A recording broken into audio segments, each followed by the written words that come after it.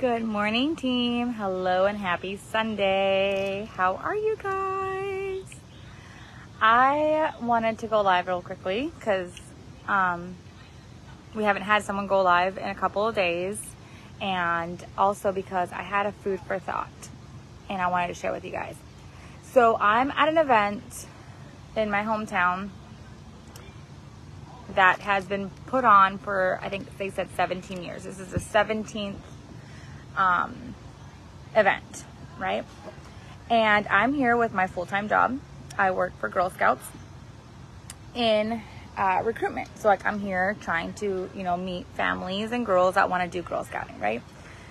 So I came out yesterday and y'all, I had to get moved from the spot I was going to be in to this spot.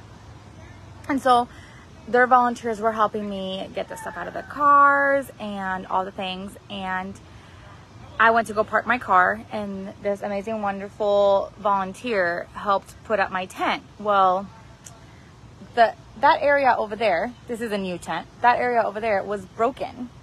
So when he put up the tent, he turned around and he cut his forehead on the broken piece. Talk about embarrassing, right? And so he helped me try to tie it with like tight straps. It kept coming undone. I had to go meet up with my husband for an oil change, and I told him, can you bring me my tent so that I can bring that tent to my volunteer after I'm done with the oil change. So like he did the oil change, I came back, I changed out the tents, took the broken tent home, put up the nice tent, right? On my way in with this tent, my wagon broke. And I'm like, what is going on? So like, it was still, I could still use it, but like one of the bolts had come off. So it was making like the wheel kind of hard to turn. So I was like, great. So, okay, get her set up, we go. And the event was to go till 6. At 4:40, she's like, hey, it's still dead. I'm gonna go home. And I'm like, that's fine. Just, do what you gotta do, tear down the stuff, and I'll be there in the morning. Okay. Yesterday was bad. I had a couple of kids come up and get some of our swag and stuff, cute, fun stuff, but no adults. I only had one lead, right? So I'm talking to the vendors next to me, and they've had a couple of sales, but nothing, nothing humongous. I really hit it off with the lady that was next to me yesterday. She does her own soaps, and she was like, I kind of broke even with the cost of day, but I didn't make as much as I thought I would because, people have hyped this event up. So then last night I was like, do I even show up the next day? But this is my job. So I feel like I have to, right? So I show up this morning and I get here bright and early. I stop and get my coffee. Thanks Ashton for the recipe. And I get here at 9 because that's what the time the lady told me to be here. And I'm like, there's no one here. So I go and ask, and they're like, oh no, the event doesn't start till 11. Just 9 o'clock is when vendors can start coming in. Y'all, I have nothing to set up. Like, I literally just have collateral, right? So I'm set up in 5 minutes. So I'm like, okay, well, I have 2 hours to just kill, right? And you can sit there and say why show up, right? You had a bad day, but because it's my job, we feel like we have to, right? Because my boss, I don't want my boss to get mad. I don't want them to be like, oh, you wasted this time, yada, yada. So we show up, right? Why don't we do that in our business? Why is it that when we have a bad day, we're ready to just throw in the towel? I don't want to do this anymore. This is too hard. It's not for me. And you guys will hear me say that over and over because I hear it all the time. You have a bad day. You have an event that you went to that didn't sell enough. Oh, events are not for me. Oh, Scentsy's not for me. Oh, I just don't know what I'm doing. You have a conversation with someone and they say no, and you're like, oh, it's just, you see, I don't know. I just don't get customers. Why is it that we show up after a bad day at work to work, but we don't show up after a bad day in our business to our business? At the end of the day, there's bad days in everything.